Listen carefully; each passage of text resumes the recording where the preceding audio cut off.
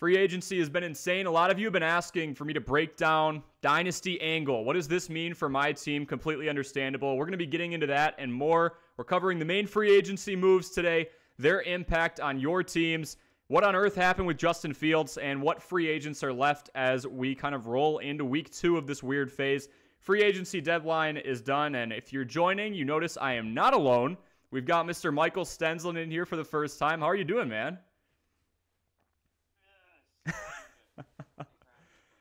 Yeah, Michael's a big friend of mine. We've called games together, big broadcast background. And then Michael knows his way around a mic for a different reason. You are in music, if you kind of want to go into that for a little bit. Yeah, thank you. So I'm guess you could say, like, I don't even like using this word, but like professional. I'm gonna halt myself. I do music as my living. That's what I'm gonna say. No one's a professional. We all do it because we love it. And so I've been doing that ever since we both graduated in May, full time. I've been doing music since 2019 under the band The Astronomers. So I'm the lead singer songwriter for that group. And yeah, that's my main thing. On the side, I have a few podcasts and a few entities that I do, but main thing is The Astronomers. I do have a sports podcast as well called No Flags, where we dive into everything sports, where we kind of get into some friendly banter. And yeah, that's kind of my role. Today I'm going to provide some color, as I usually do for recording. I'll be tossing it back and forth. We do have somebody in the chat. Andy is wondering what kind of music. I'll let you answer that. So we described it a few years ago as indie poptimism. So independent, we're an independent artist. We're not signed to any like label or anything. And then pop music with like optimistic vibes. I think that changes. I think right now, especially, the stuff we're putting out is very all across the board. So if you're in the mood for finding a band that is kind of doing a lot of everything, that's definitely us right now. But all kind of under the same vibe. So I think we're true to our name. There's so much room for interpretation with space in The Astronomers, let alone. I think we're doing that with our music right now. Yeah, and you guys are kind of taking a cool approach, like step by step through your album, a new song every couple weeks. So Andy, or anybody who's watching or listening right now, if you are interested, not only is Michael's sports podcast, the link for that's in the description. That's No Flags, but you can listen to The Astronomers as well. We've got his YouTube page linked down there too. So if you're looking for some new music and you weren't expecting to see that today on this video, oh well, I mean, go explore it, right? All right, and then we also do have the free Discord in the description as well. So if you're looking for, not that I'm not on here all the time, I definitely do take my breaks though. If you want to go and just kind of get more immediate answers, I make it a habit to check the Discord pretty much every day. You won't catch me being off that for more than 24 hours. So if you're in Dynasty, especially right now, you have any drafting questions, free agency questions, Russell Wilson just got shipped to Pittsburgh. What do I do with that? I have wide receivers like George Pickens. Drop those in there. I can answer for you. And then we've got about 10 other people in there as well who are usually pretty on top of it. So Andy likes it, says, way cool, Michael. And if you guys are like a day one of this channel, like before we were Armchair Fantasy, before we were Armchair Athletes, we were called All Sports Now, probably like 3 or 4 years ago. I doubt anybody remembers this, but if you do, by all means, like shout yourself out because then you're a true day one. Outro music used to be Michael's music. We'd use The Astronomers all the time. So intro, outro. So there's a chance if you click on that link and start listening to their music, it might sound familiar. If it doesn't, highly recommend you try it out. So Michael, we've got a lot to jump into. I think free agency is usually pretty hectic, but this one, I think this one really set the bar higher than in years past. We'll start with just the biggest surprises, and I know that's kind of tough to do because a lot happened, but what caught you off guard? Honestly, I think the most surprising thing, I should say initial shock was Justin Fields to go under the wing of Russell Wilson. Because at first, my initial thought was, what? Yeah. Why are you taking a guy that is so top of the list when it comes to potential in Justin Fields, probably like no other. At least there's a lot of hype for him to be good, and you're putting him behind him. Oh, look at that blue. Um, and you're putting him behind Russ, who I don't think is going to get docked by him. I mean, you never know. But I think that was initially the most surprised I was seeing Fields go to Pittsburgh. Now I know a lot of people's reasonings are like, oh, we're gonna make him like a Rodgers Favre situation or a Love Rodgers situation, kind of like where watch of that play, similar play style. Now Russ isn't as much of a runner as he used to be back in the day, but still a similar play style, at least a lot that Fields can learn. So I think it was the initial shock of Justin Fields going to Pittsburgh. Um, it got clarified, but still, I mean, like he could be a starter on a lot of teams. So Yeah, I agree. Like you talk about the upside, I don't know if you're going to see many more explosive highlights. Maybe Lamar from a couple years ago than you would see from Justin Fields, at least among quarterbacks. Even like Geno Smith is kind of what I'm starting to think of, where he had a rocky first, I don't know, 3-4 years, and then he sat on the bench forever and went around to a couple different teams. And maybe his resurgence took a little longer, but here he is starting in the NFL again after learning behind a variety of quarterbacks. Now, I think the plan with Fields is to sit behind Wilson for a year. Russ is making a veteran minimum. We'll kind of dive into that a little bit more. He's only making $1.2 million, and the Broncos are paying the other $38 million. So that's an interesting contract in and of itself. But yeah, I think Fields is going to have to ride this out for a year. And I don't know, a lot of people were shocked what the Bears got for him or didn't get for him. It's a 6th round pick. I mean, that's not a lot for somebody. You just said it, Michael. Fields is really talented. But apparently they were trying to do right by him. Other teams wanted to give up more for Fields, but they had a quarterback that was not like Russ. They're going to be around for a few years, and maybe Fields wouldn't get a chance. So, I don't know. they basically gave the Bears a Doritos Locos taco. Yeah, and not a good one. 6th rounder is like not going to do a whole lot. They gave him a stale one that was like they were from 2 days ago, you know? But and you're I don't know if you disclaim this to everyone in your chat, but you are a Bears fan, and you did pick up some very key weapons to maybe go along with Caleb Williams. That is true. So you got two of the better players at their positions in the league. I mean, not just like good, solid players, but you got like one of the top receivers in the NFL and one of the emerging top running backs in the NFL. It's true. And so the Bears just became credible in that NFC North division. So, I mean, there is something to say about that. I think with Justin Fields gone, I think you might lose a little bit of, might be a few tears shed by some fans, but I think overall you are I think overall you're getting a really good trade-off. Yeah, I would say so, right? Like if you have a talent like Caleb Williams, there aren't a whole lot of quarterbacks who get talked about for multiple years of college. Trevor Lawrence was definitely one, and you can go back, but Caleb Williams has been talked about since before he transferred to UFC. It's supposed to be this generational talent.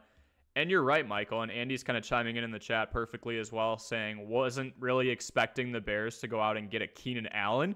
That was not on my bingo card either. And for a 4th rounder, yes, he's 32 in April. He might have the same birthday as me. I'll have to check on what day that is. But at the end of the day, you do get one of the more talented route runners in the league. So I think there's something to be said about that. There's something to be said about the fact that DJ Moore had a career year. You've got Cole Kmet, and then having a dump off running back in DeAndre Swift, that helps a little bit too. So this is supposed to be what the Falcons had. Plug a quarterback in and you should be good. So we'll see. I think I'm having trouble with my mic. Oh, let's check that out. At least I just heard the stream, and my mic's really low. Hang on, give me a second. Let me see if I can gotcha.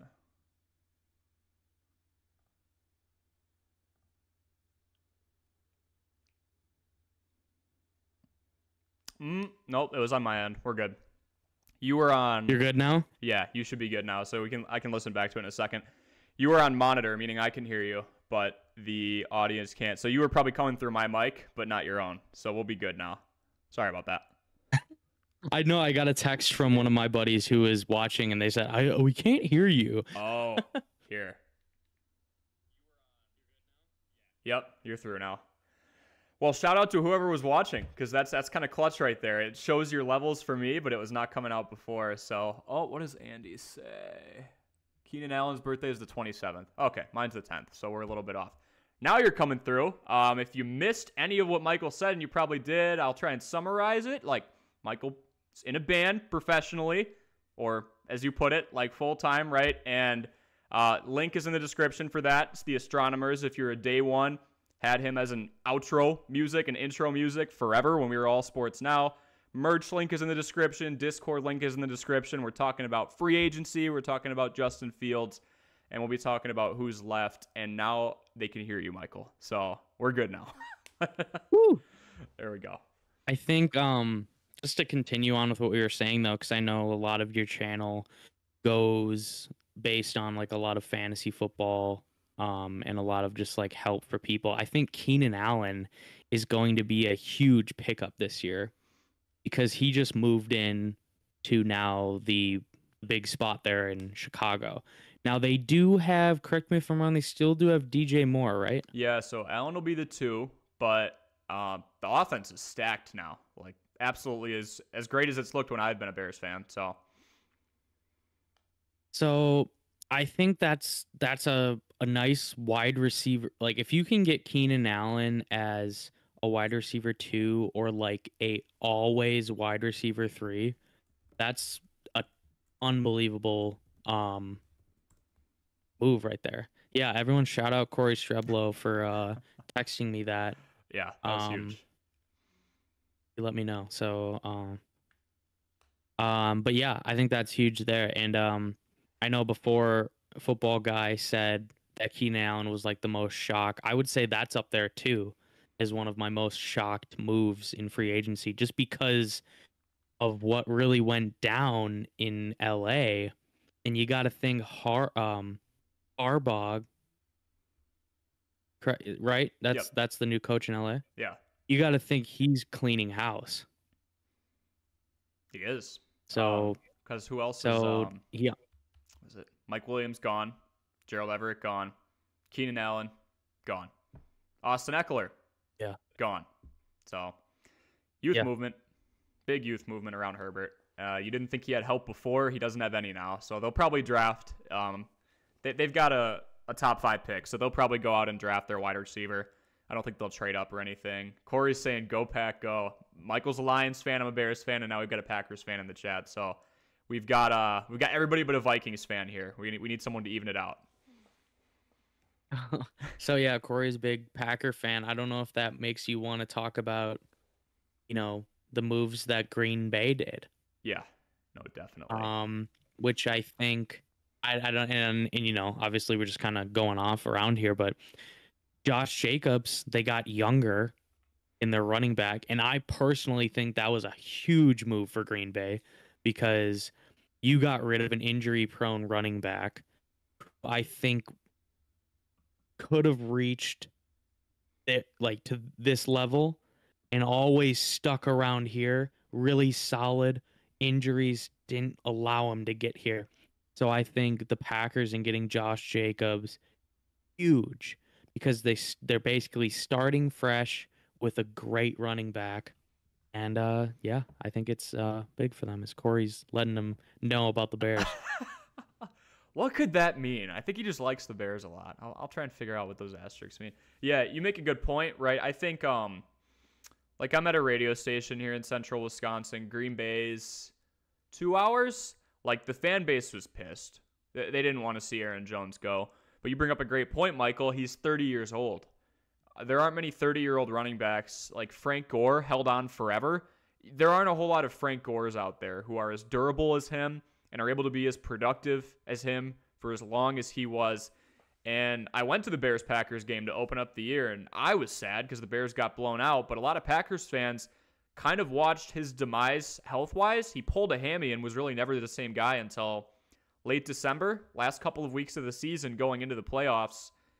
And yeah, you get way younger. Josh Jacobs is 26 years old. I will say running backs are pretty replaceable, as we just saw there, and you have a lot of two-headed backfields.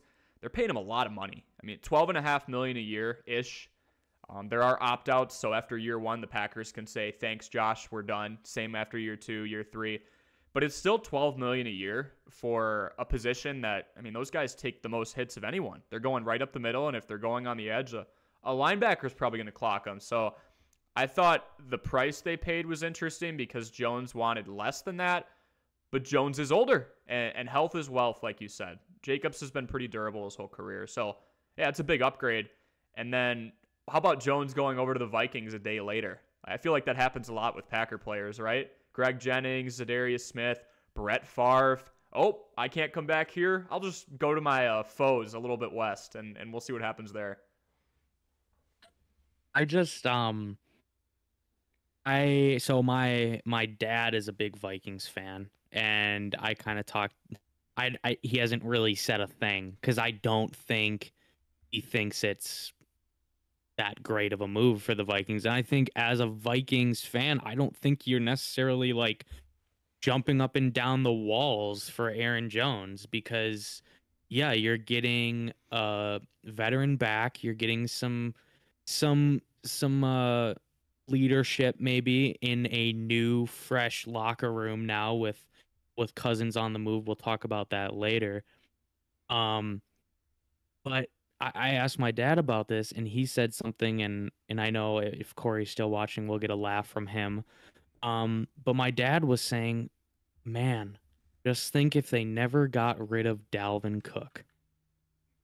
And I'm thinking, yeah, maybe things would have gone a little bit differently in this situation, and you wouldn't have had to go to Aaron Jones now.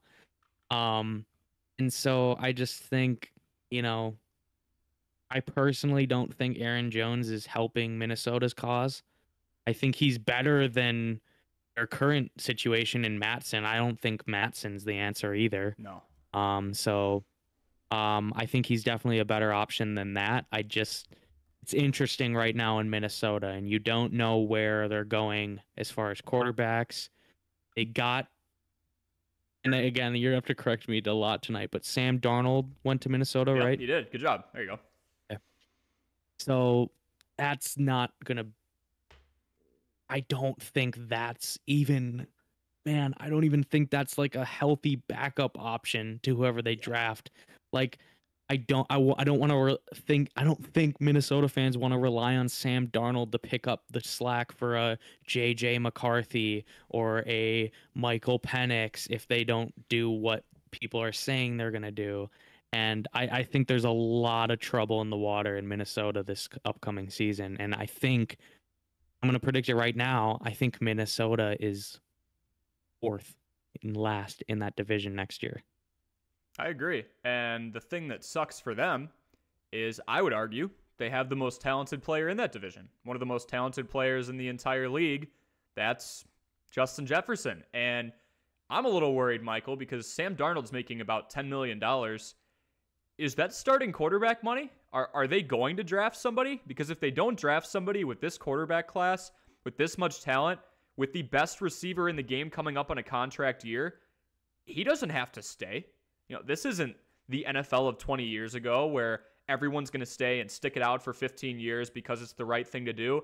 Guys want two things. They want money and they want to win. I think the second part is more applying to Justin Jefferson, and you're not going to win with Sam Darnold back there. I'd love to see someone refute that, right? That's not the answer. So I think there's a lot of pressure on Minnesota to go and get their guy. Is it Penix? Is it McCarthy?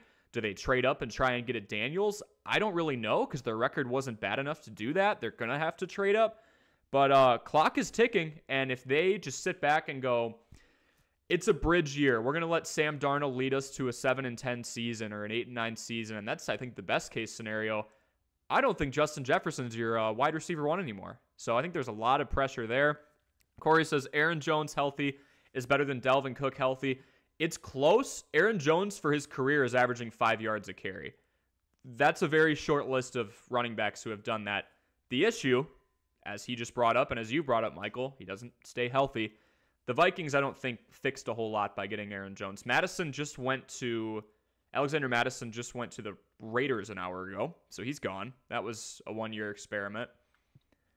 So yeah, I agree. I think they're fourth. Now, what happens beyond that? I think the Bears are probably still third, and then the Lions and Packers are fighting for that top spot, right? But I think the Vikings are very clearly struggling, and this kind of segues into, I would argue, one of the biggest moves, definitely financially, Kirk Cousins to Atlanta. Mm-hmm. Yeah, that's huge. Yeah, I obviously I wasn't, investing my days and nights into where Kirk Cousins was going to end up, but I think Atlanta was an organization that ever since the great choke of Matt Ryan in Super Bowl, whatever it was, 7 years ago, we haven't seen this Atlanta team be a force since. So now, and I get, and I get that this can be a controversial topic, but I do believe Kirk Cousins to be a top, and this is going to get a lot of shade, but Kirk Cousins can be a top 5 quarterback in the NFL. I agree with you. And everyone, the biggest criticism that Kirk gets, and he's going to consistently get this from people who watch the NFL, is, oh, well, let's look at his one playoff win. And how that was even a stretch, that win. One of the most absurd endings in a NFL history. So it was that a fluke even? Should Kirk Cousins not even have a playoff win? That's another story. But you look at a quarterback that might be similar to Kirk Cousins, that a lot of people gave ample amounts of shade to when he was on the Lions, was Matthew Stafford. Now, Matthew Stafford, it's that change of scenery late into his career, and then this doesn't happen every day, but goes on and wins a Super Bowl with LA. That was so much of my conversation that year, was me saying, I told you, this quarterback is elite. He needs the right people around him. And so I'm not saying Kirk Cousins is going to go into Atlanta and win a Super Bowl first 1 year, but he's 35. He kind of has to do that. Yeah. If he really wants to make a name for himself as Kirk Cousins, the quarterback, he's got to go in. He's got to win 2 or 3 playoff games this year. That is one phenomenal comparison. I mean, people might not originally think, oh, Matthew Stafford is my comp to Kirk Cousins, but I mean, you know better than anybody as a Lions fan, it wasn't very long ago that Stafford had the best receiver in football, arguably, and everyone's going, well, he's got Kelvin Johnson. What's wrong? Everything else is wrong. The wide receiving room, except for this year with Addison, was phenomenal, and then they bring in Hawk too, but the running back room was horrible. I believe you guys had Javid Best for a bit, and it was just a rotary from there, right?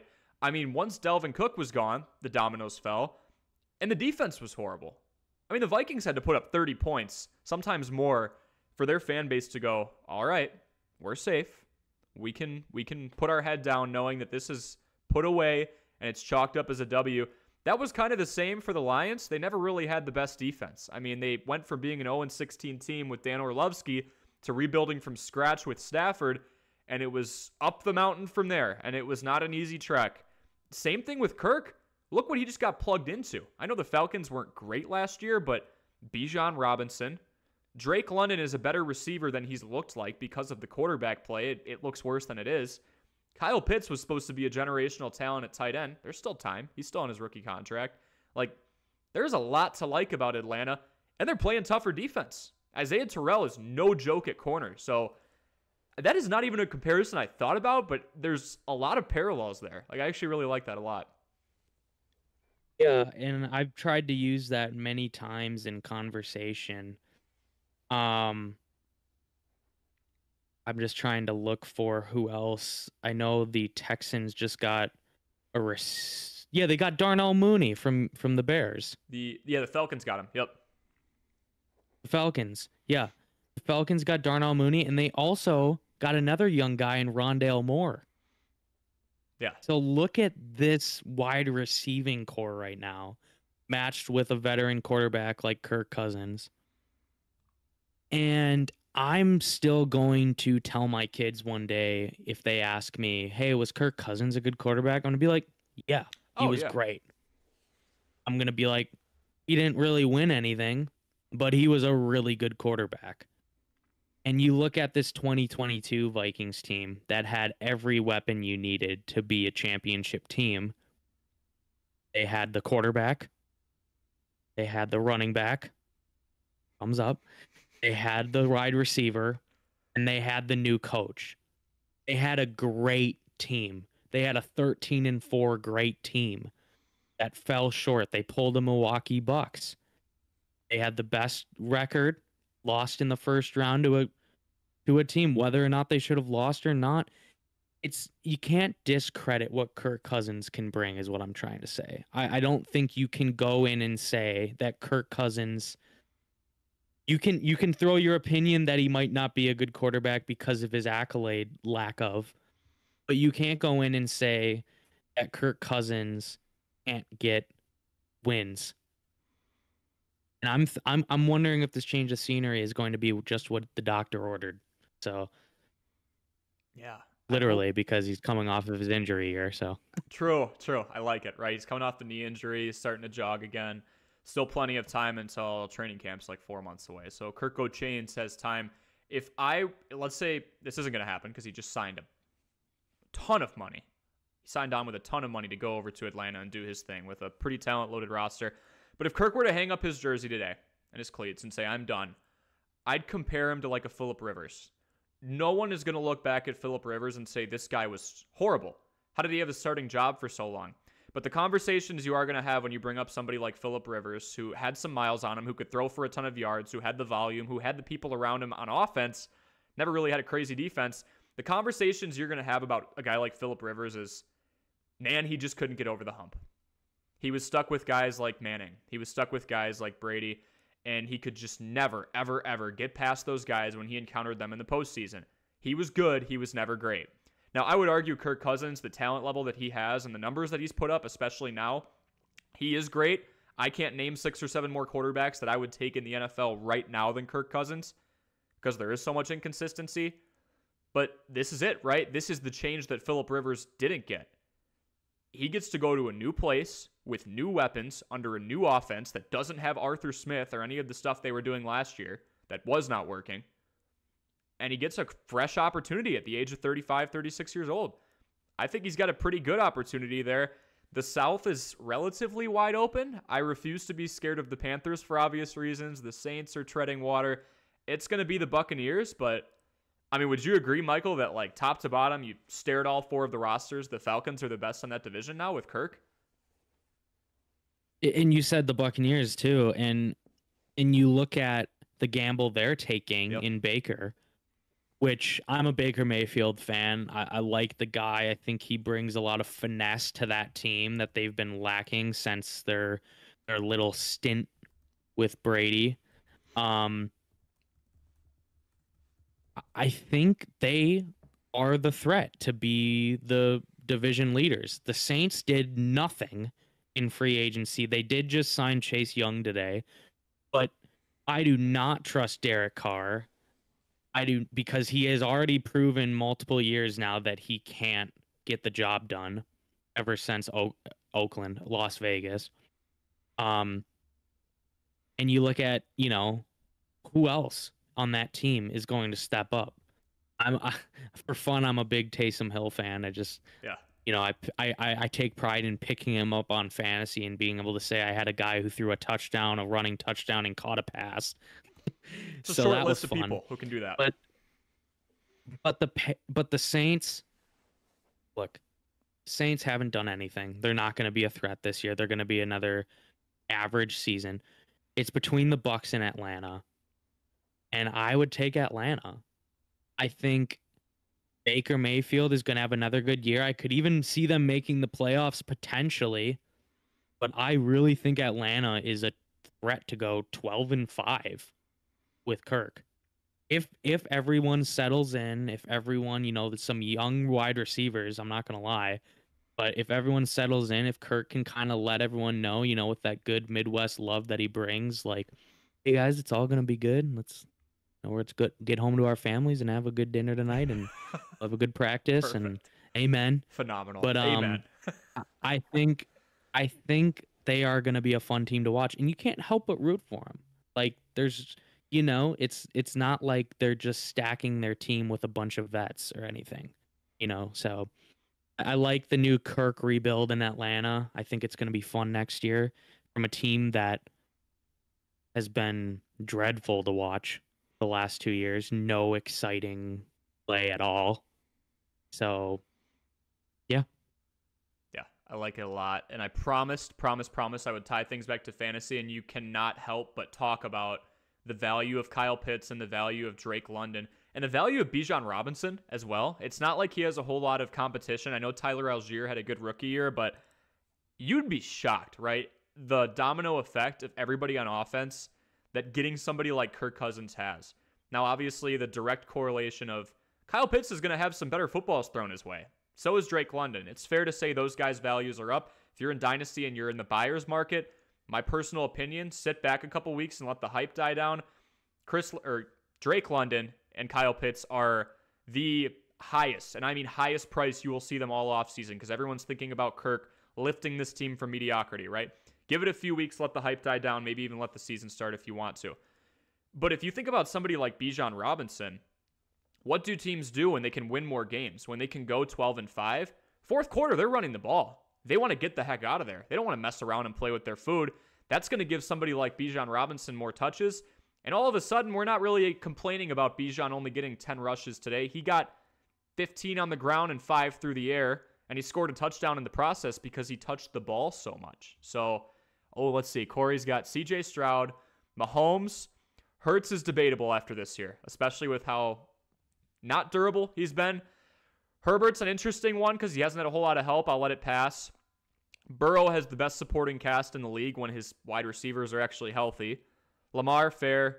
Goff, Allen, all guys I would take over Cousins. Didn't even say Love. Love's a year in, but very impressed. Yeah, I would say a handful of those. I don't buy 1, 2, 3. I don't buy Stroud. 6, 7, 8. I don't buy Stroud yet.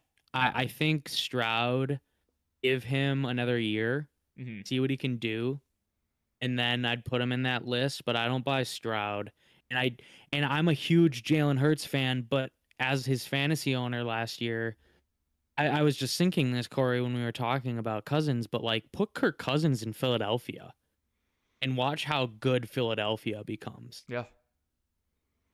They don't have that. It changes that. It might change that brotherly shove offense that they like to run. But I think, put Kirk Cousins on one of these top teams and watch what happens. But yeah, I mean, like, obviously, there's no debate that Kirk Cousins has fallen short. Like, you can obviously agree with that any day. You can let the stats talk. I'm just saying, I look at football players a little bit deeper than just looks, stats, and supporting cast. I look at what Kirk Cousins has done to become a really solid quarterback. He's had multiple winning years. He's taken a team like Minnesota from basically nothing into something before he left. You can't blame Minnesota's subpar year on Kirk because he was out for all of it. And I think if Kirk Cousins, stays healthy in Minnesota last year, they're giving the Lions a run for their money. And I think they're passing the Packers too. I think they're better than 9-8 with Cousins. And you saw that they're 13-4 with him. But yeah, like you can't argue. Will Kirk, end up? It's a good question from Adam. Will he end his career in Atlanta? I think so. Yeah. He's a family man. He's 35. I don't see him traveling again and making his family move. I see him trying to do as much as he can here at one more team and trying to see what he can just conjure up. And it's interesting you bring up Philadelphia because I go back to the list that Corey dropped, and I agree with both of those. Like, I'm not saying day in, day out Kirk is top 5. I think he can be if he's surrounded by the right people. But with Jalen Hurts, for example, I mean, my criteria for a good quarterback is somebody who takes care of the football. Jalen Hurts did not take care of the football this year, and you would argue as well that Josh Allen did not. Now, did Josh Allen have more of a running aspect? Does Jalen Hurts get you more touchdowns on the ground via the brotherly shove? Sure, but when you just talk about taking care of the football and putting the team in the right spot to win in the fourth quarter, I'm putting Kirk up there because he doesn't turn it over. The other 6 or 7, I'll give to you. I would put Kirk at like 8th-ish right now, 8th or 9th-ish. Yeah, Adam's saying will Kirk end his season or his career in Atlanta. Michael, I agree with you because that's a huge contract, and there's a lot, and I do mean a lot of people saying, oh, Kirk said this 3 times now. I want to end my career here. I want to end my career here, talking about Washington, talking about, of course, Minnesota, and now he's saying it in Atlanta. Look, for a quarterback who's been in the league for as long as Kirk has, this is not a lot of teams. Like, Baker has been around, and he's not 30 yet. I mean, there are a lot of quarterbacks who have been around because they weren't able to really become a staple of their organization. They weren't able to lock down that long-term contract, and he's one of them. CJ is tough. I do think CJ is better than Kirk, but we need a bigger sample size, in my opinion, Jordan. Like, considering what he did with less weapons, no one was talking about Nico Collins a year ago, right? But now he's big. I might take CJ over him too, but I'm for sure not taking Jalen Hurts right now. It's a funky list, but Kirk is solidly in the top 10, I would say. Did we check off everything else? Jordan was shouting out the podcast, No Flags. Again, folks, if you go in the description, there is a link to No Flags podcast. That's Michael. That's Jordan and Corey, who are both in the chat right now. Thank you guys for chiming in. They're talking about everything. So if you're tired of just fantasy football, you need a little variety in your life, you're filling out a bracket, go to that. Go to that. They are covering it all. I mean, seriously. So that's fun, by the way. March Madness coming up. It is. So let's see. We covered Kirk. This guy's in the thumbnail. So to make sure I'm not clickbaiting anybody, we'll talk about him next. Derrick Henry to the Ravens. For my fantasy notes and Dynasty in general, I mean, we have someone in Lamar Jackson who's getting a little bit older for sure. He's definitely not a geezer, but he's been in the league for a fair share of years now. What do you think Derrick Henry to the Ravens does to Lamar as a runner? We were talking about this actually on our podcast yesterday. And I asked the question, who becomes a bigger impact to their team now? Saquon Barkley to Philadelphia or Derrick Henry to Baltimore? Because these are two teams that are very highly acclaimed in the NFL that have fallen short now the last 2 years. And Lamar still goes on and wins MVPs, but obviously something's not clicking in Baltimore because there's not a ring to show for it. So what's going wrong in Baltimore is the question. Is it the air? Is it I just don't know if I can take driving through Baltimore because it's a little icky. It's a great city, but it's a little icky. Let's be honest, everybody. Come on. Something needs to happen. Something needs to go down. But now they've got a new big man in Derrick Henry joining the force and joining that elite running game. And that's huge because you go from a iffy, infused running back room in Baltimore to now, okay, here's your guy that's going to take the pressure off a healthy. Do they still have J.K. Dobbins or no? He is a free agent. He's a free agent. Yep. You take that pressure off of Gus Edwards. He's gone too. He's gone. So now The stage is set for him, though. No, it's good you bring this up. The stage is set. Gus Edwards is gone. He is in Los Angeles with Mr. Harbaugh now and Justin Herbert. I mean, the stage is set, right? They cleared the way for Derrick Henry. yes, and I think it does exactly what Lamar needed, to answer your question now. Yeah. I think Lamar needed a decoy. And with Derrick Henry being at the mid/end, I'm going to say, because he's not in the middle, he's not at the end, mid/end of his career, I think it does exactly what Lamar Jackson needed and has been needing in his career, which is a running back decoy. And someone as strong as Derrick Henry is going to do a great job, I think. Which now, I think, makes it a threat to now take down Mahomes in Kansas City. Yeah, I mean, that could be what gets them over the hump. When you look at everything the Ravens have brought to the table, you've got one of the best, you could argue the best defense in the league from this year. You've got one of the best quarterbacks in the league this year. You have a lack of weapons, but they've started to build that. They went out and got Zay Flowers. They've had Mark Andrews. He's getting older, so maybe Isaiah likely takes over. They've never had a consistent running back. Like J.K. Dobbins, yards per carry, phenomenal. He can't play a full season. He's gone. That's the reason he's gone. Keaton Mitchell just scooted in. He had a couple great games. Came down with one of the ugliest knee injuries of the year. He's going to be the backup. Gus Edwards he was probably the most durable, but he still wasn't there all 17. So right now the depth chart is Derrick Henry, Keaton Mitchell, Justice Hill, Owen Wright. So yeah, I agree, Michael. I mean, this is a team that finally gets their guy, their consistent RB1. Lamar's rushing yards are going to go down, I think, because Lamar in his career, I believe we're going on 6 years now, could be going into 7. He's never had that RB1 behind him, so he's had to run. Lamar is aging, and they're not going to have him for long. He's going to be 30 this year. They finally have a decisive choice behind him, and they can run read option with Derrick Henry, which is going to be very scary. I'm excited for that. I'm also excited for Hollywood Brown to Kansas City. Mahomes, I don't know how he did it. I don't know how that Kansas City Chiefs team won a ring this year. That is one of the worst wide receiving cores in the entire league. Rashee Rice is great. Travis Kelce still had a phenomenal year by many, many standards.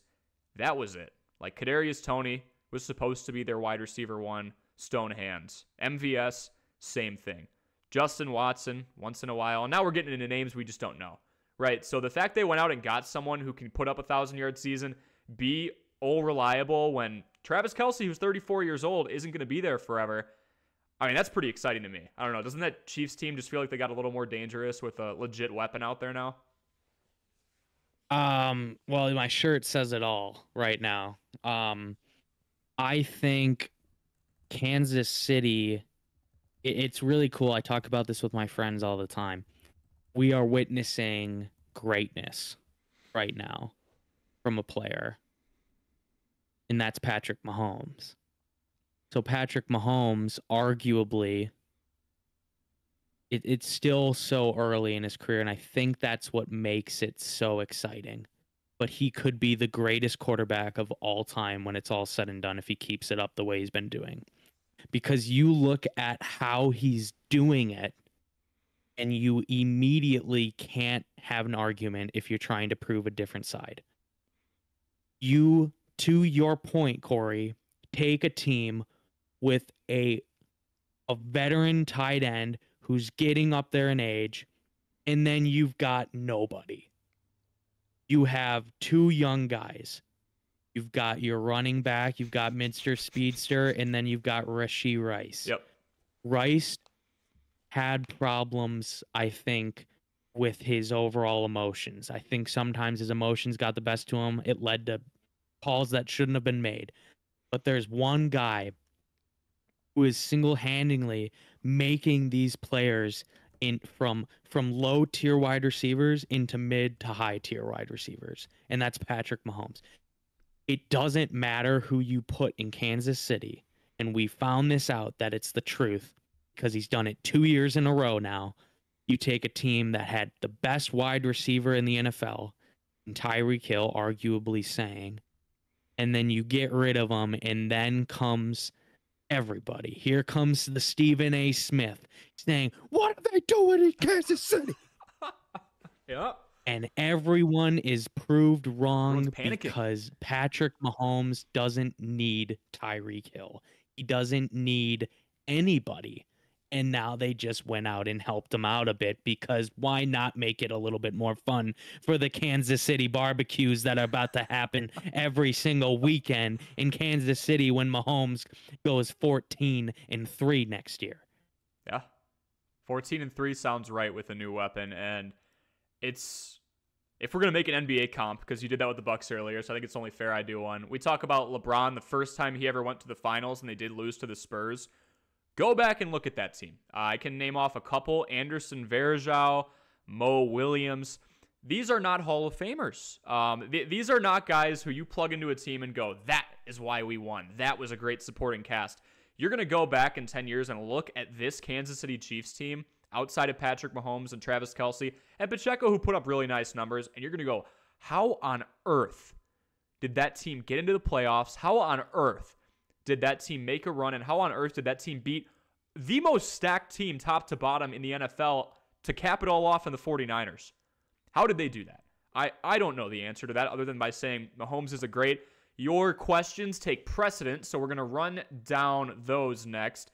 Corey is saying bigger impact, Henry to the Ravens or Barkley to the Eagles. I'll say Henry to the Ravens because they've never really had that stable running back, and I do believe they need it because that team hasn't been to the Super Bowl yet. J.K. Dobbins, huge injury issues. Keaton Mitchell this year. Gus Edwards in and out. Derrick Henry, I think, in that team needs a running back one, whereas with the Eagles, I think you can plug just about anybody in and they will succeed. We saw with the Ravens, sometimes you got to lean on your quarterback a little more. You know, DeAndre Swift was there last year. He did his job, but so did Kenneth Gainwell. So did a variety of guys. Boston Scott will get his own. Like, I think you can make the argument with that Eagles offensive line, you could plug more people in there and have success than you could with the Ravens because they've relied more on Lamar. So I'm going to say Henry to the Ravens, even though he's older, was bigger. What's your take on that, Michael? Yeah, I'm going to say, I'll give a quick response. I'm going to say Henry to the Ravens just because I think everything's up in the air in Philadelphia right now. And, you know, you lose Jason Kelce, that core to the offensive line, and you have a quarterback who we don't really know what's going to happen. So I'm going to say Henry to the Ravens. Yeah, I like that a lot. It's crazy how much the dynamic can change in a year. I think a year ago today, we're all looking at Jalen Hurts' run to the Super Bowl and going, holy cow, this guy could be one of the best. Still could be, but the confidence kind of got dialed down. Yeah. It didn't die, but I'm a little more conservative on saying I love Jalen Hurts in Philly for the next 10 years, right? Like, I don't think that's as likely anymore, but it definitely still could happen. Jordan saying, does this lower Lamar's weekly fantasy numbers bringing in Henry? I would say so because most fantasy formats, it's 10 yards for a point on the ground. It's 25 yards for a point through the air. And they're not going to need to run Lamar. And why would they? Why would you put your quarterback in more harm when you've got one of the best running backs in the game in Derrick Henry? So I think Lamar is still great. I still think he's a top 10 fantasy-wise, but I think we see more throwing volume from Lamar. Good. Likewise. And then we got Corey saying 2 great questions. I agree. Those were really making us dig deep. Adam saying, when does Kelce start to fall off? I don't think he lets himself fall off. I think if they three-peat this year or they get dang close, he calls it a career and lives his life with Taylor. Yeah, that's my take. So I agree. I think Travis is having a really great moment in his life. I think people look at sports as just sports, and that is everything is wrong with that because people need to understand that these are humans just like us.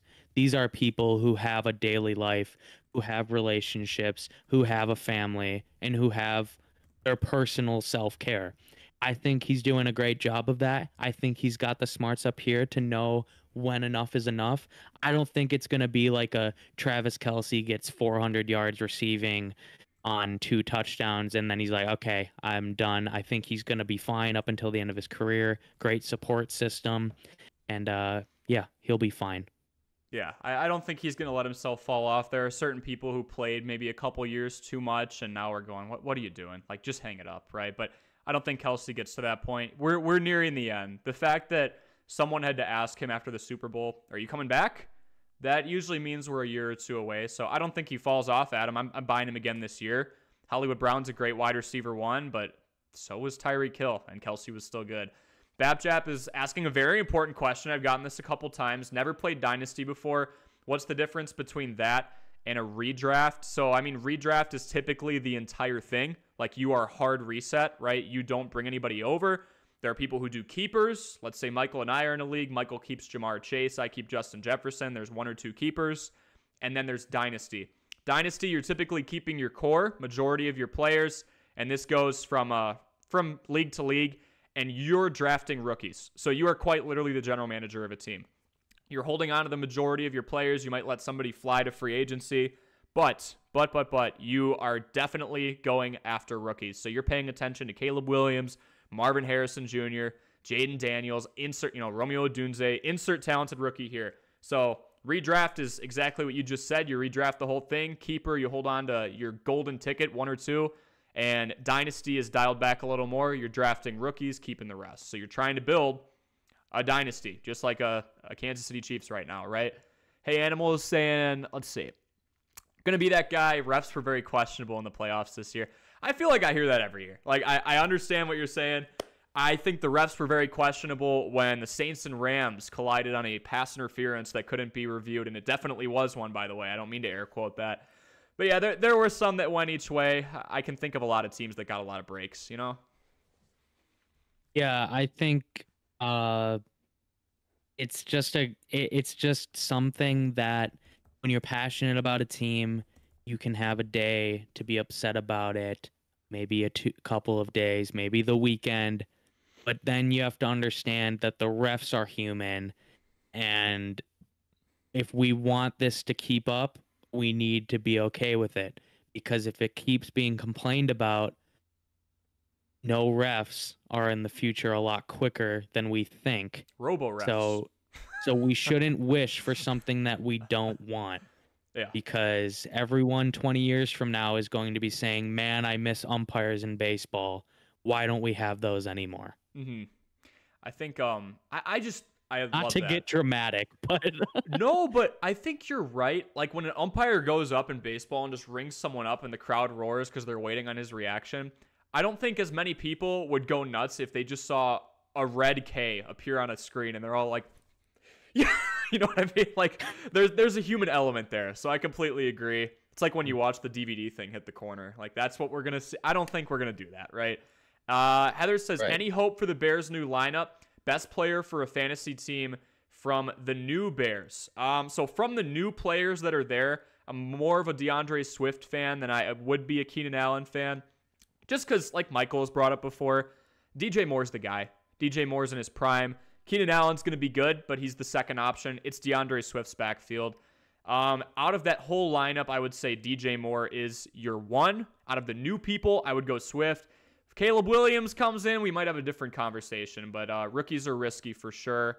Cole Kmet's a solid tight end too, so lots of good matchups, but Swift is the best new addition on the offense fantasy-wise because he's a pass catcher, which those are pretty valuable when you're dealing with running backs. DJ Moore is the guy. He's the A1 there. Hey, Animal is saying, Saquon's a huge upgrade. I'm an Eagles fan. I definitely agree. Health is wealth. We do need him to be healthy to be the dynamic running back that he is. Corey says refs were terrible this year, period. I would agree in some instances. I'm not going to say they weren't, but there's that human element, right? Adam saying, Heather, obviously there's no hope for the Bear. Alrighty. Thank you. You know, I never have hope, Adam, but it's good to know that you're in here to remind me. Alex says, what's up? What's up, Alex? BapJab saying, I know I'm late to some of these questions. You're all good.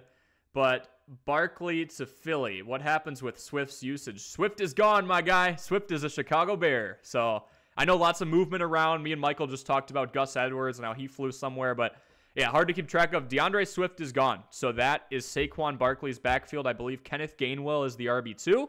I can go fact check myself with that. But yeah, gone is Mr. Swift. And then Babjap also saying Hurts typically punches it in the red zone, but what now? Sell high? I don't think that really changes unless we outlaw the tush push. I don't know how you feel about it, Michael, but I don't think Saquon coming in just destroys Jalen Hurts as a runner. You know what I mean? No, I still, I was, as a fantasy owner of Jalen Hurts last year and having a really solid, losing in the semifinals in my fantasy bracket, he's still a very solid option to have like on your team, whether that's in NFL or that's in fantasy. He's still a really calm, cool, and collected quarterback where if you watch him, this guy doesn't show a single lick of emotion on the bench or when he's playing. And there's something to that psychologically, I think, that's deeper than the statistics of Jalen Hurts that I think will carry him to a decent season still with Philadelphia. And I think it's easy for us to look and be like, man, they fell off last year. But also, you look at LeBron and the Lakers, they fell off, and then they won in 2020 right away. And it's just, you just don't know. So I think Hurts is fine. I think he's still going to push it in the red zone himself. Philadelphia's not going to just all of a sudden stop doing that. But now they have another option. They have another big man who can do that too in Saquon Barkley. So yeah, it's going to be an interesting season in that Philadelphia locker room. And maybe it's a voice in my head or the fact I feel like someone's about to call me out. I feel like a little bit of a hypocrite, but I'm going to kind of back it up. So we're saying, and I'm saying, like, Saquon is not going to impact Hurts as a rusher, but Henry will impact Lamar as a rusher. Different styles, right? Hurts squats 600 pounds. His rushing is up the middle, over the pile, behind the best O-line in the league. Derrick Henry and Lamar Jackson, that's a dynamic of someone in Lamar who's going to get out in the open field, juke the heck out of your best linebacker, and run freely until someone hits him or he can slide. So two different styles, but I agree, Michael. Like, when you have someone stone cold emotion like Jalen Hurts, I mean, we talked a little bit about how that team did kind of fall off. They are still so talented. But Bapjap, I don't think that Hurts, punching it in the end zone, unless they outlaw the tush push, really changes. Saquon's a big guy, but there's a certain advantage about just having a guy under there, and all he has to do is lunge because there's strong individuals behind him, and he's strong too. Love Lamar, but he's not squatting 600-700, right? So, yeah, that's a good one. Mm-hmm. Heather's saying Swift and more. Copy that. Alex says my team sucks, so just listening. Alex, I got to know who your team is because you're talking to a Bears fan, so it can't be that much worse. And then I got a couple de Bears shout-outs. And then Heather's saying, still cracks me up that the Bears PR team stopped that they were trading Fields when the whole city of Chicago was drunk for Yeah, that's kind of funny, right? Whole city of Chicago's out there, enjoying their St. Patrick's Day weekend. Nothing could go wrong. And we feel like free agency's kind of in the rearview mirror and Fields is going to be safe. And then right after your pina colada, he's gone. So he's gone. Yeah. The Windy City got a little windier. Yeah, it did. We've got, hey, Animal says LaFraud. Okay, somebody doesn't like LeBron. Hurts second half straight up sucked. He was hurt. No pun intended. He was battling some injuries. And then Adam saying, is Trey Lance ever going to be a starter? Interesting to see if he or Justin Fields have a better career. I mean, Trey Lance got kicked around, and now he's behind Dak. Fields is behind someone who is on a veteran minimum contract. Like Dak, he's got a bigger contract. He's going to be around in Dallas for a longer time, and Trey Lance is kind of just there to step in if he needs to. I think Fields got shipped to Pittsburgh because they do believe he's going to have a chance to start next year. So no bias involved. I do think Fields has a better chance just because we've seen more from him already. The fact that Trey Lance hasn't seen the football field much tells me he doesn't look too good in practice. So that's kind of my take on that. There's a reason you go into your local Shields and you go into the clearance jersey racks and you see nothing but Trey Lance number 5 for the 49ers on those for $20 and maybe a Domino's gift card because they just need to get rid of them. I think about that sometimes, right? Like, do I go and get a Gardner Minshew jersey from when he was on the Jags for $15? Like, that's a good deal. Like, you kind of want someone who turns out well. Trey Lance is not looking too good right now. Hey, that's what I did. I went and got a Baker Mayfield Browns jersey for $10, before the season started, and then he went on to be a dynamic team in the playoffs this year for Tampa Bay. Yeah.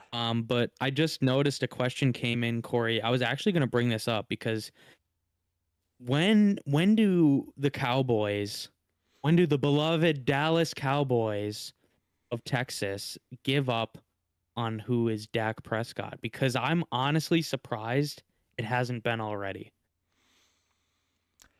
It's fair until we also look at like the Kirk Cousins thing, right? He was in Minnesota for how long? Yep. And it's kind of like, okay, this guy's got a lot of weapons. I would argue Dak has way more help.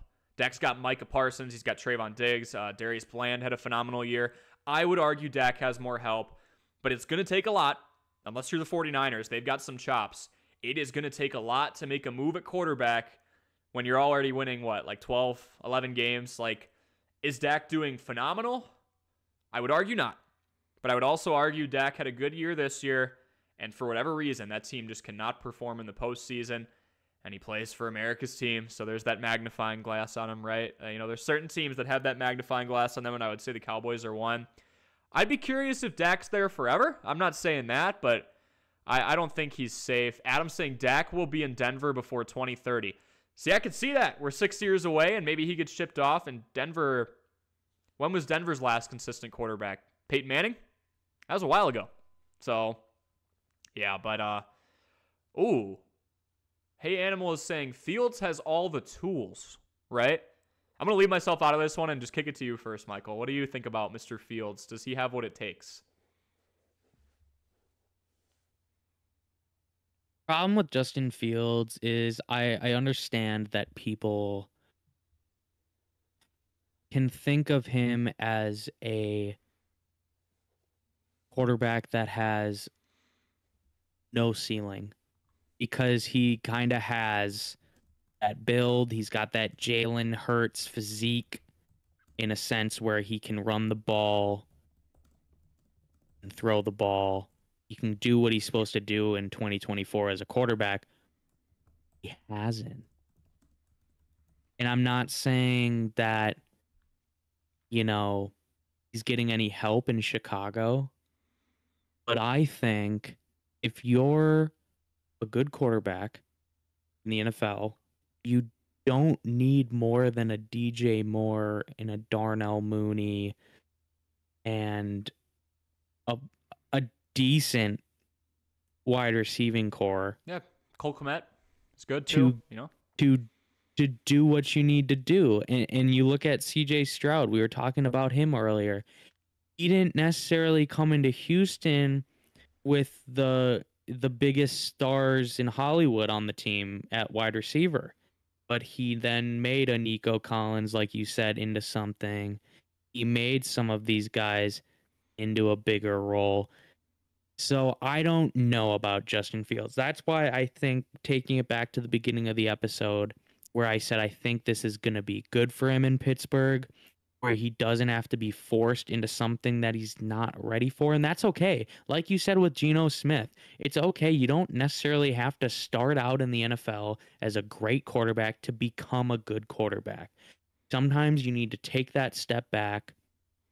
And, it's the old saying, 1 step forward and 3 steps back. I think in this case, that's what Justin Fields is doing. And I think he's going to benefit from it in a guy like Russell Wilson, who has a very similar play style, like we said to him. So I don't know if he has all the tools yet. He very much could be. Give 2 years for Justin Fields, and it'll be a different story. So lots of facts being spoken right now. Everything you just said about the fact that he might need to develop behind someone who, if we're looking for play style comps, Russell Wilson is up there. He didn't run for 1,000 yards, but he was definitely more of a run-first guy at certain points. And I think Hey Animal hit it on the nose. Speed, arm strength, check. Needs better vision. There are freeze frames out there, and I know it's not always what it looks like, but open is open. There are freeze frames out there of Cole Kmet, of DJ Moore, of at one point Chase Claypool, of Darnell Mooney, standing wide open in the middle of the field or wide open on a check down, and Justin does not see them. And then we talk about CJ Stroud, and that's why I love that you brought that up too.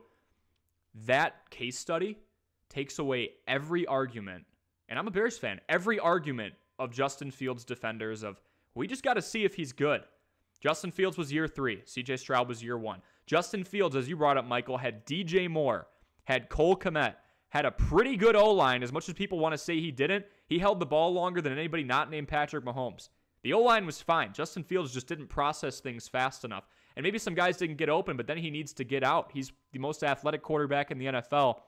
It's the vision.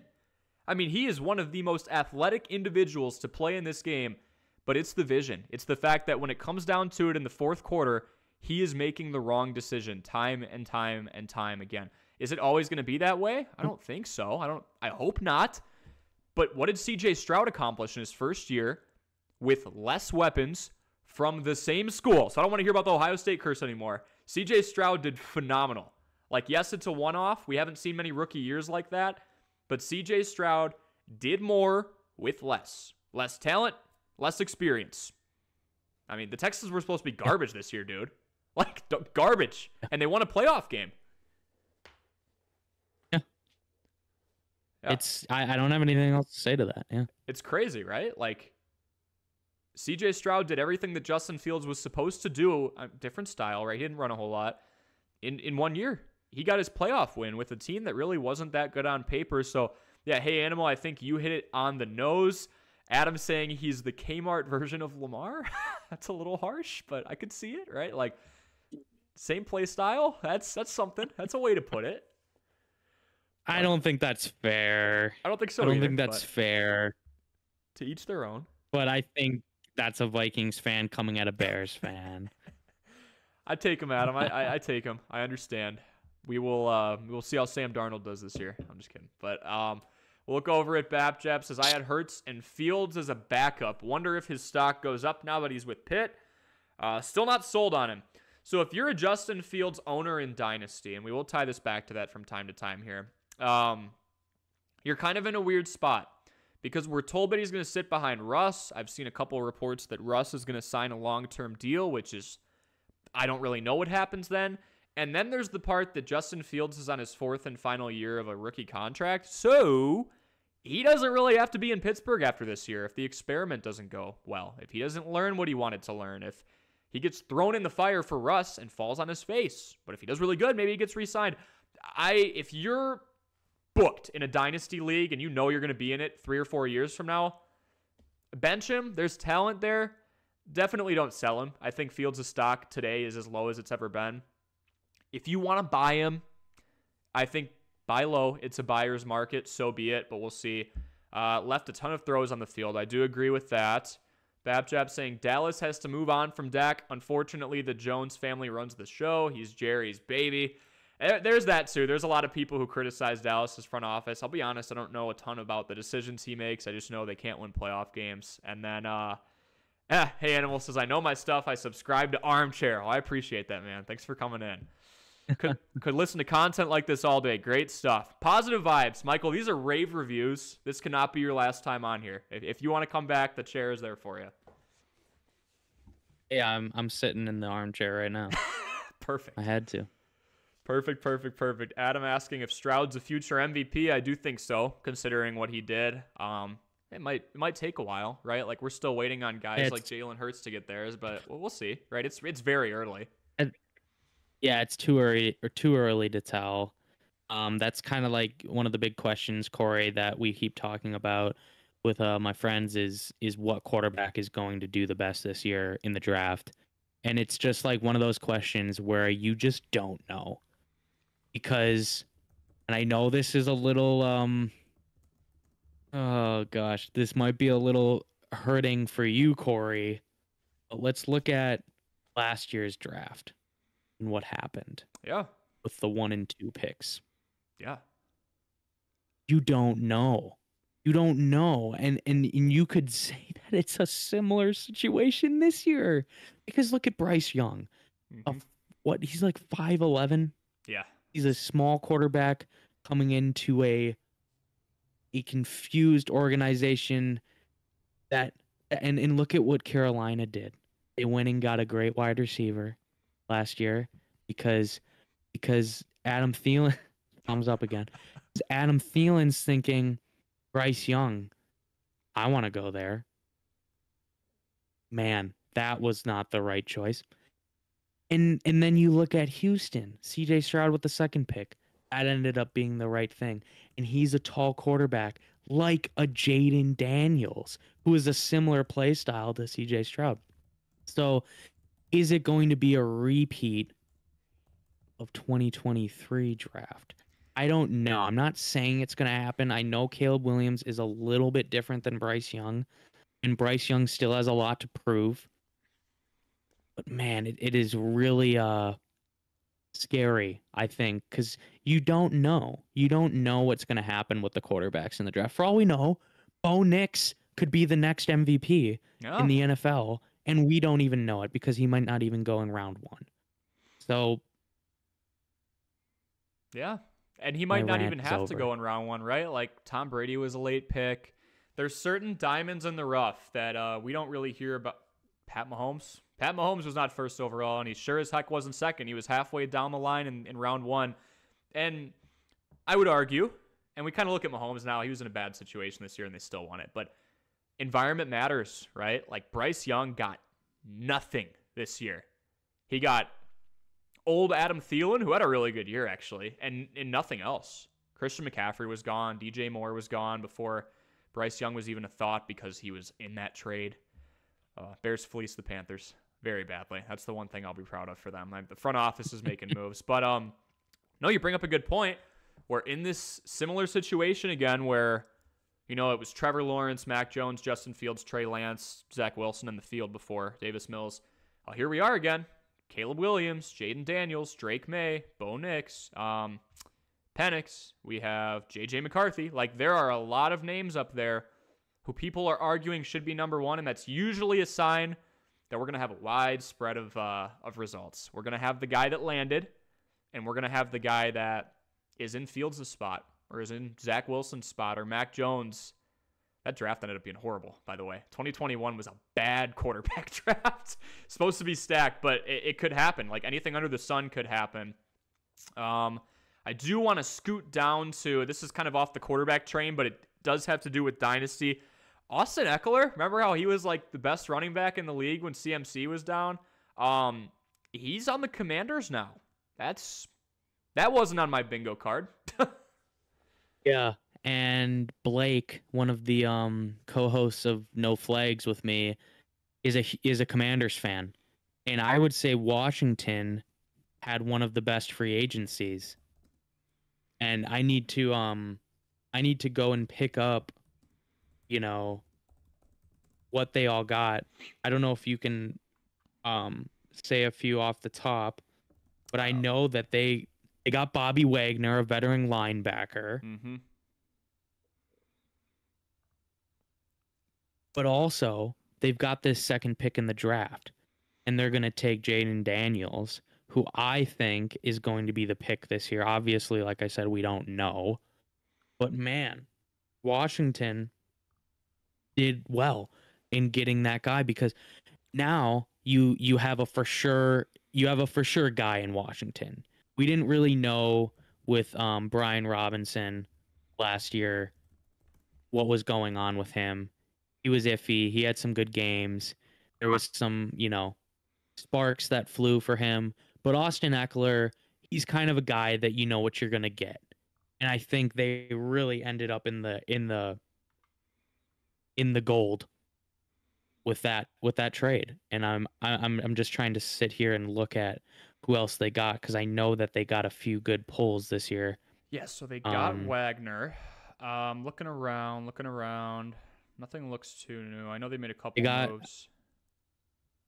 They got Dante Fowler Jr. Zach Ertz. They got a backup too.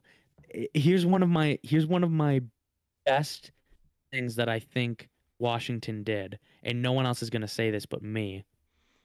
But they picked up Marcus Mariota. Yeah. And I think he is one of the greatest guys in the NFL,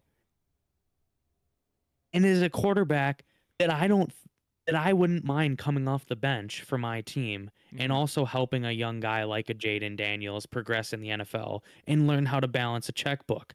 And that's a guy that can do that for Jaden Daniels. And I think that's huge for a team like Washington, who was a demised team last year.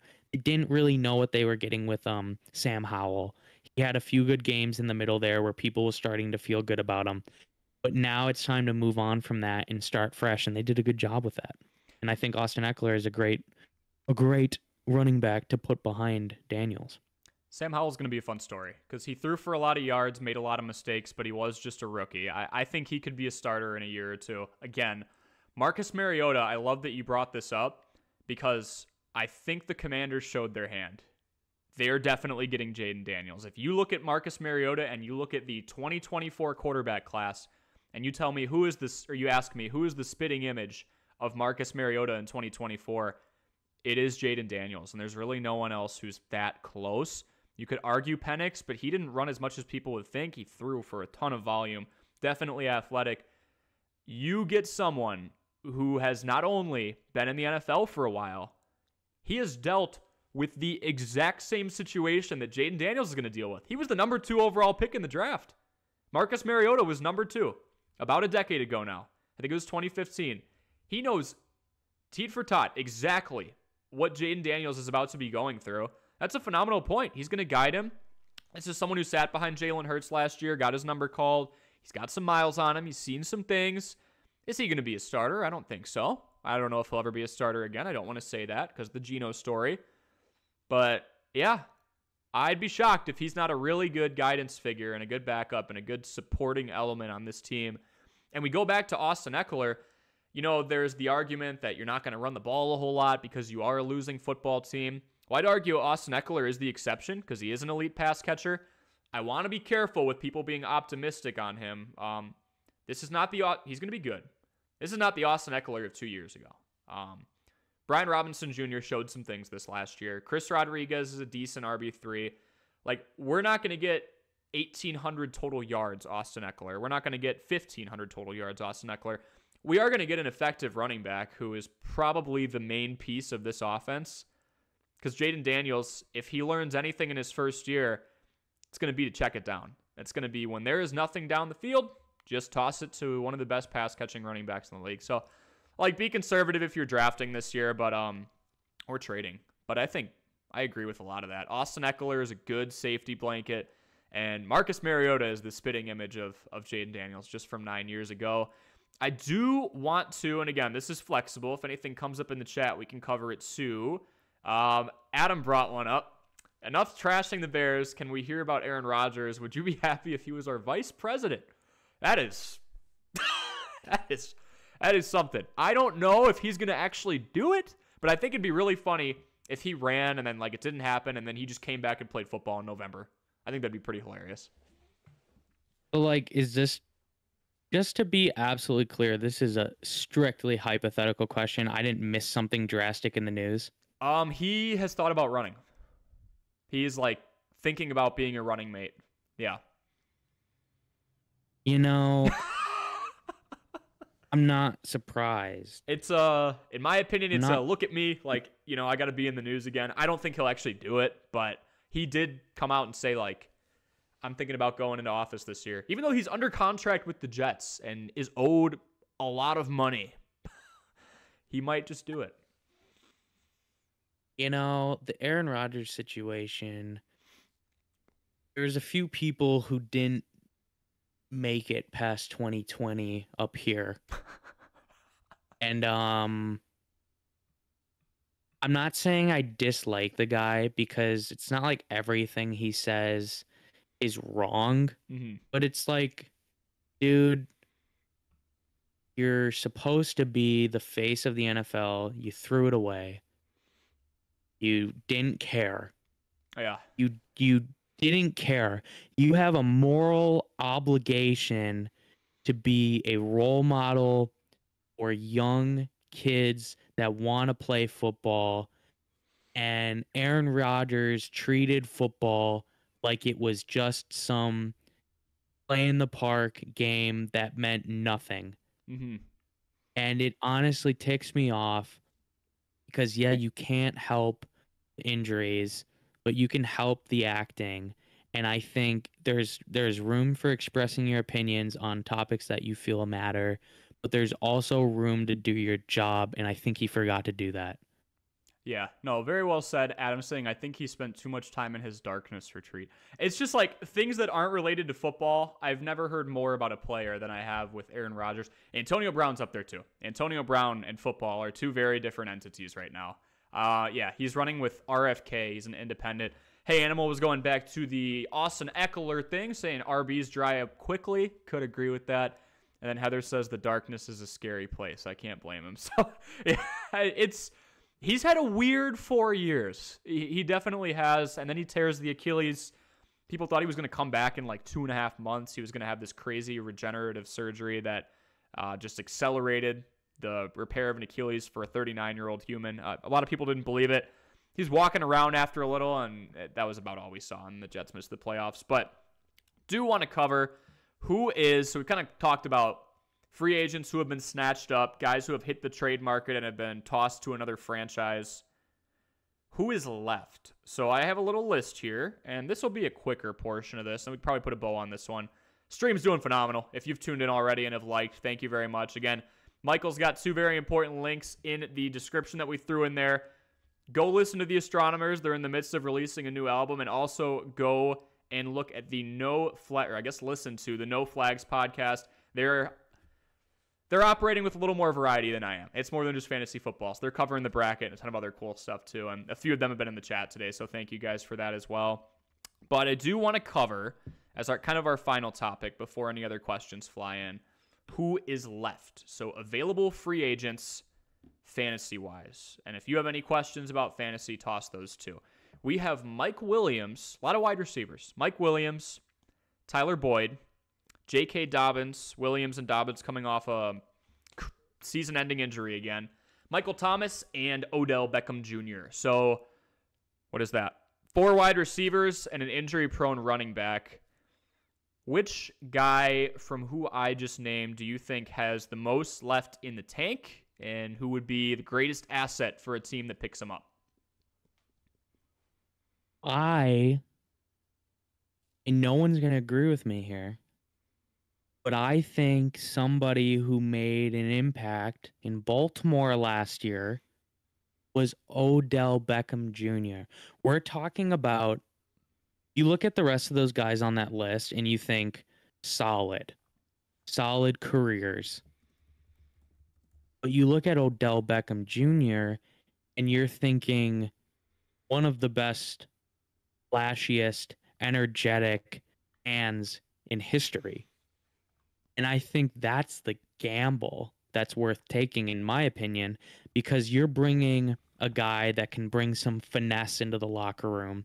You're bringing a guy who has the track record. You're bringing a guy who's still quick on his feet, moving up there in age.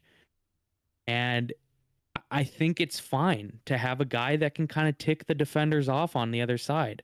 And that's Odell Beckham Jr. I know that's not a popular opinion, but I think that he's a fun option and he's a low risk because you're not probably going to have to cough up an arm and a leg anymore for an Odell Beckham Jr. like you did 6 years ago.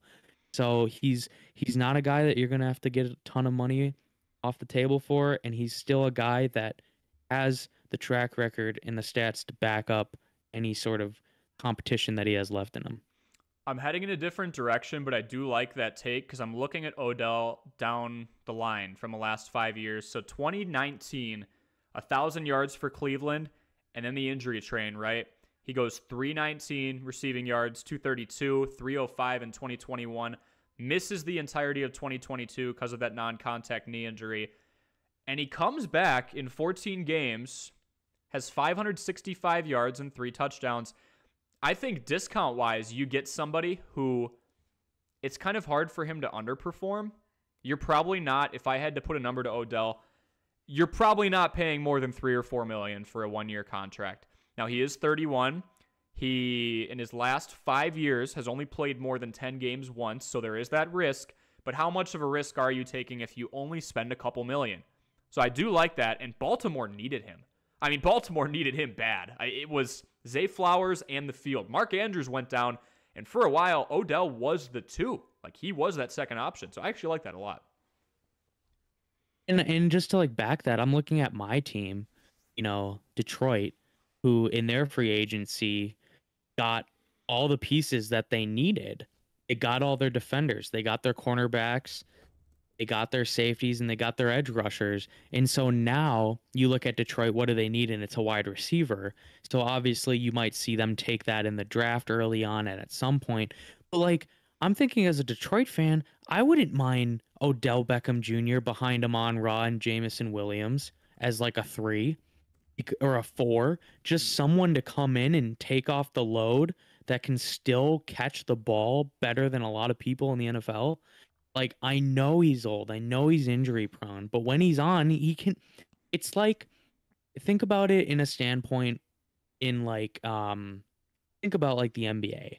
Okay, you think of the regular season play on like Steph Curry. They go maybe average 50-50, but then who do you want in the playoffs for your team? You want a guy who's a veteran, who knows how to do it. Steph Curry comes into the playoffs, and I think he can win it every single year. Even if they're a 10 seed, it's one of those things. So you put Odell Beckham Jr. on a team that could win a championship like the Lions, and he can give you that catch that no one else could do in that conference championship game. And so that's my point.